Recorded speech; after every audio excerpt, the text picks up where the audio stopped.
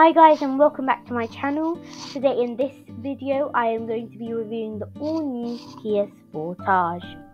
So let's get on. Firstly, going with the front of the car, has a lovely honeycomb front grille, which we all have in most of our sports cars.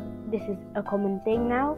Also, we have these new boomerang headlights. They're LEDs. Looks very different to the old Kia Sportage. Moving on to the engine, this has a 1.6 litre turbocharged petrol or 1.6 diesel engine. You can have a 2-wheel drive manual, 4-wheel drive manual, or 2-wheel drive automatic, or 4-wheel drive automatic. And this ranges from 113 to 148 bhp. Then the mild hybrid goes from 134 to 148 bhp, and the hybrid electric goes for 226 bhp. The plug-in hybrid goes for 261 bhp, and that's all of it. So the navigation system, we have an 8-inch display.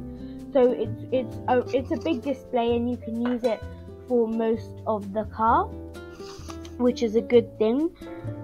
We also have this car can go anywhere. It's a 4-wheel drive. If you get the 4-wheel drive mode, then it can go in snow, mud and sand, which means it can practically go anywhere. It's a family SUV that can do what you would like it to do when you would like it to do. It's got lots of space. It's got cabin utilities and space for all your convenience. It has a large center console for cup holders, has coat hangers for rear passengers, and a rear passenger center armrest that also has cup holders. There's a range of drive modes, as I mentioned with the engine. You can go from comfort to eco or sport mode, and these systems adjust your traction control, steering and pedal response. So like if you're in comfort, it's normal. If you're in eco, it will be eco driving. Will be more eco. And in sport mode, your acceleration will be more. You can accelerate faster, and your steering will be more responsive. There's a really good boot capacity. So your boot capacity with the rear seat folded down is 1,780 litres. Luggage space, which is a lot, which means that it can fit a lot. Your shopping, kids convenience, adult convenience, lots of things.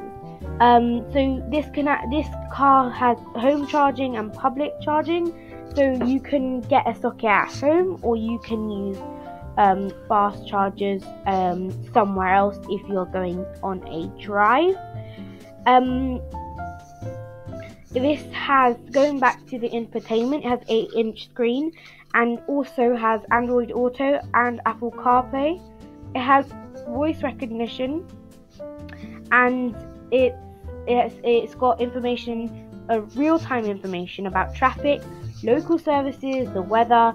There's loads of other stuff that you can do with the car. So I hope you enjoyed this video, and thank you for watching. Please subscribe and click the like button.